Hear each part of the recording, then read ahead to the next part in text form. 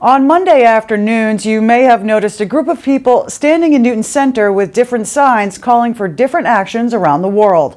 Brian Dota stopped by to see what they're trying to communicate to the Newton community. On Monday, April 29th, the Newton Peace Vigil gathered to do what they've been doing since 2002, call for an end to war. Organizers from Newton Dialogues on Peace and War described to me their concerns, mainly calling for an end to U.S. funding of wars abroad, a ceasefire in Gaza, as well as complete global nuclear disarmament. Yes, well, I've lived in Newton for 38 years, and this organization, Newton Dialogues on Peace and War, started after September 11th. There were a group of people that met in someone's home, and they wanted to try and find a way to stop war when they saw that the U.S. was going to attack Afghanistan. And then, of course, they went into Iraq, and so it was designed to mobilize and have people. We used to have 50 to 100 people out here every Thursday night, and now we're here on Mondays instead. But well, every one of us is here for their own reason. Some are here for anti-nuclear, stop war, but basically it's to say that we don't want war. And we call it a vigil now rather than a protest. And so each one of us is compelled to be here every week, once a week. So it's been 22 years for me. And but for the whole group is works. Some people work with other organizations, Mass Peace Action, which is the largest, and they're superior. They do a great job. And then some are with Women's International League for Peace and Freedom. And myself, I'm with Women's International League for Peace and Freedom also, because I have my own project that's to stop war, and with Women Leading the Way. And the main objective is to unite the world, for everyone to join, not just women, but to say we don't want war anymore, and we're going to do everything we can to stop it. And the women can make it happen if they lead the way and invite the men. It's crucial. It's crucial. I think there are a lot of people out there who share these beliefs, who feel that money and attention should be spent for people in need and at home, even here in Newton, there are programs that need people in need, even here in Newton. And that there are people out there who feel that, but they don't know what to do. They feel that this issue is beyond them, that they have no voice, they have no efficacy. And so we're here to say, we stand up, we want you to join us, and that you do have a voice. There are a variety of initiatives to try and put the brakes on the nuclear arms race, because it really is a race. We have 9 nuclear countries, and Iran is on its way to be the 10th. So there is a resolution that Newton Dialogues got passed in the City Council called Back from the Brink. And the provisions of that, I'm sorry I have to read it, are to renounce the option of first use of nuclear weapons. That's the idea of using a tactical nuke, which I described.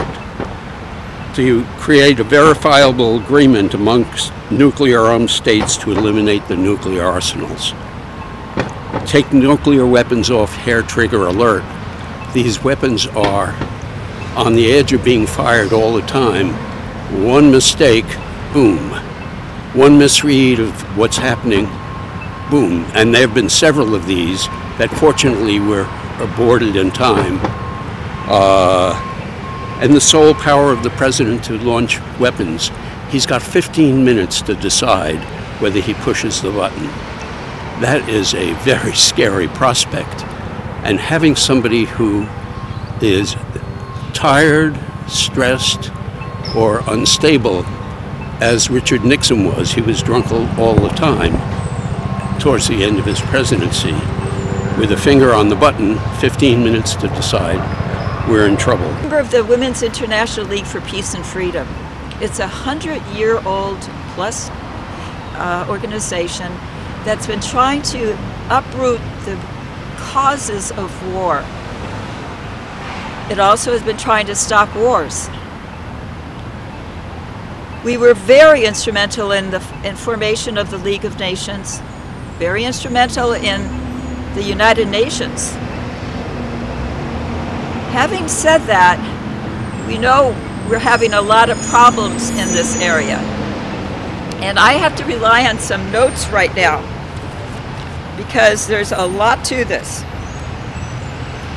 I understand that 190 nations signed the Nuclear Non-Proliferation Treaty. And you notice I have down here in the nuclear era.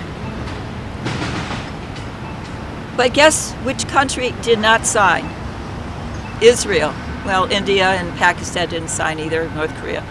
But Israel is the problem right now, as you already know. And there's two parts of that to this.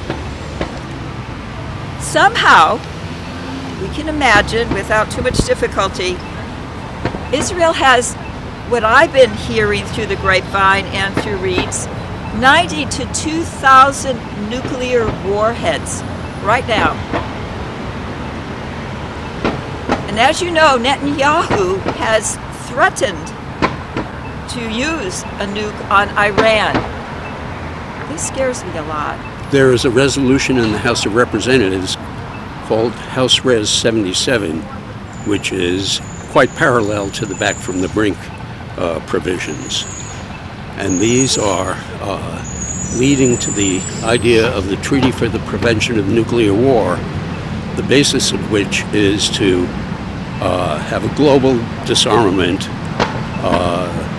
nuclear disarmament, with verifiable inspections, use of satellites, the same things that we used to verify that the Russians were not stocking up after the SALT agreement. And that was quite successful. So there's a real possibility that that might happen. If only the 9 nuclear states would support the TPNW, Treaty for the Prevention of Nuclear War. And it's really important for people to join organizations, become educated, and get some real understanding of the risks of nuclear war.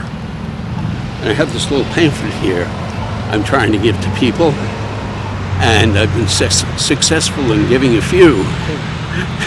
Some people don't want to think about it. The overall message organizers wanted people to understand was the importance of having an intergenerational dialogue so that the next generation understands the importance of speaking up for peace. And intergenerational dialogue is super important. So true. We bring a history, we bring the time, you know, many of us are not working, so we've got the time. We have the organization, but also we of my generation need to listen to and get the thoughts of your generation, because it is your world, and we need to listen to you, and there needs to be that kind of give and take and sharing with each other. It's so very important. I don't know about what is taught in schools now, but we didn't get a lot of important information. We just got what the ruling class, in a sense, wanted us to hear in our history books. And that's very unfortunate. I applaud Howard Zinn for at least the People's History of the United States, a very honorable book that everyone should read. I know WILF is trying to integrate more younger people, and we're doing it because we are aging and dying, and we have a lot to learn from people who are younger like yourself, as well as to share the information we've accrued over the decades.